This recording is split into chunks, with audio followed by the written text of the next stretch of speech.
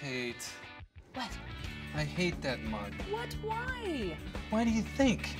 Well, then I guess you shouldn't make bets that you can't win. Okay, I'll bet you that microwave isn't the most efficient way to boil water for your tea.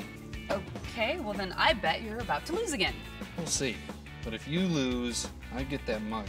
All right, but if I win, you have to make me a matching t-shirt. Fine. All right, you're on.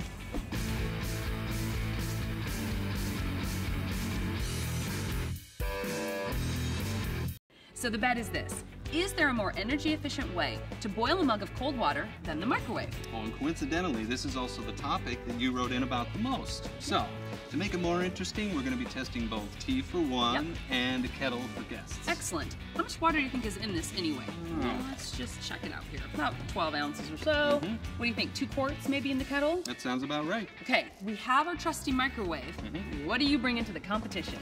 Well, Kate, you know how I like my gadgets. Yes. So, I brought in this standard electric coil element like you'd find on a stove, and this electric kettle. Hello, I'm Mrs. Potts. Only electric. Let's get started.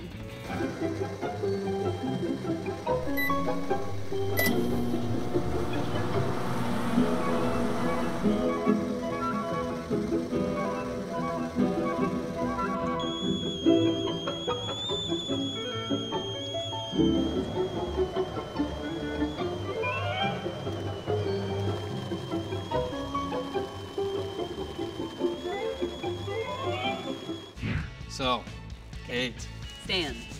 let's discuss the results, shall we? Do we have to? Yeah, I'm afraid so. All right.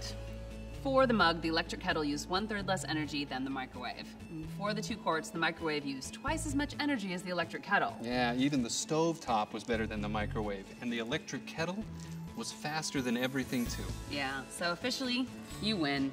Whoops, sorry.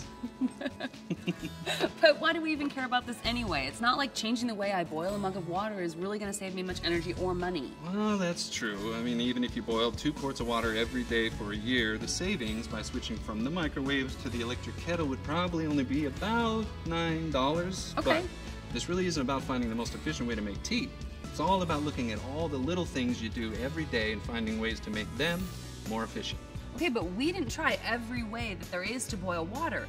You know, there could be a more energy efficient way out there. You're just looking to get the mug back, aren't you? Yeah, maybe. Not gonna happen.